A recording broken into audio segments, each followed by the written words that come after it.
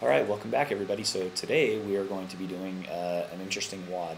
Originally we were going to be doing some thrusters and some pull-ups and some running, but because of the inclement weather, I don't really want people out running in the rain, slipping, falling, breaking their hips, having to go into retirement homes, that sort of thing. It gets ugly. So today instead what we're going to do is we're going to start off with a good warm-up, and then we're going to hit our mobility.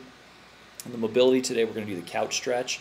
We're also going to do the mobility where you put your tibia up on a, basically turn your leg sideways on a box, and so you're going to get flexion of the hip, external rotation of the femur, and then you're going to sink your hips way back and just really try to pull and tug.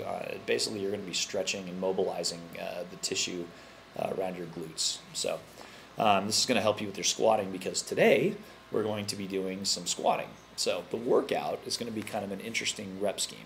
So we're going to start off with bottom to bottom to bottom squats. Now, any of you that have not done bottom to bottom to bottom squats, you just can't imagine how much fun you're going to have. They're really awesome. They're a really great way to build your squatting endurance.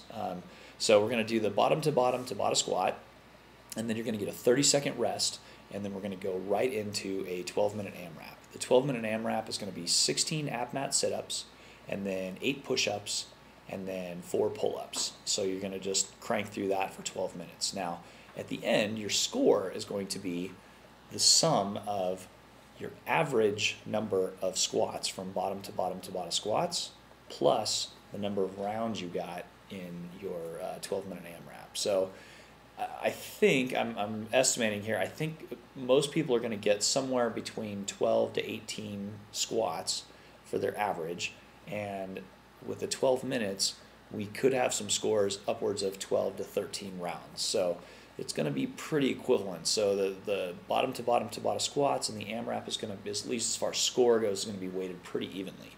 Should be interesting. I think it's going to be a lot of fun, and I'll see you at the gym.